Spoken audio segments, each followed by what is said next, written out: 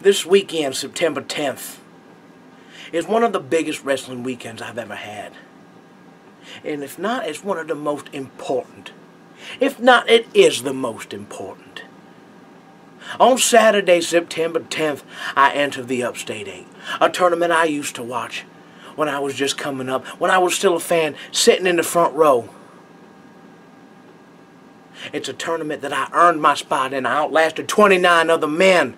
I won the Rochester Rumble. I won my spot. I earned my keep.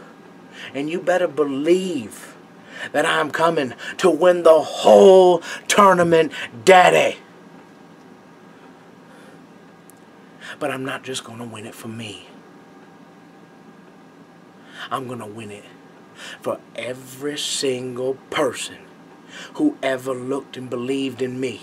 I'm going to win it for everybody from Rochester, New York, where I earned my keep, where I learned how to wrestle, where I learned everything that I know. I'm going to win it for you, for believing in me.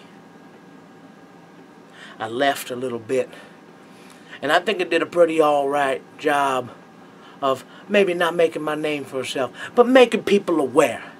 And I hope that I did my town very proud, because I did that for me and I did that for you, so you all could have somebody to look up to. These colors, they speak to me, baby. They speak to me.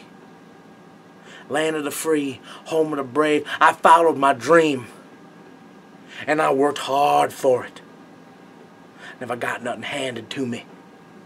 I worked for it. So come this Saturday, I face Cody Deaner, first round, a man who I respect very much. Unfortunately, Cody, I'm going to have to go through you, and I'm going to make it to the finals. And whether it's Jay Freddy, whether it's Greg Iron, whether it's Hacker Scotty O'Shea, whether it's Holden Albright, hope this Holden Albright, don't like him, whether it's legendary H.C. Loke, whether it's Josh Alexander, any of those men, I'm going to win this tournament. I am going to be the 2016 Upstate 8 winner. I'm going to go on. I'm going to win the No Limits title, and I'm going to do it for you. Yes, you, the one watching this video, the one watching this.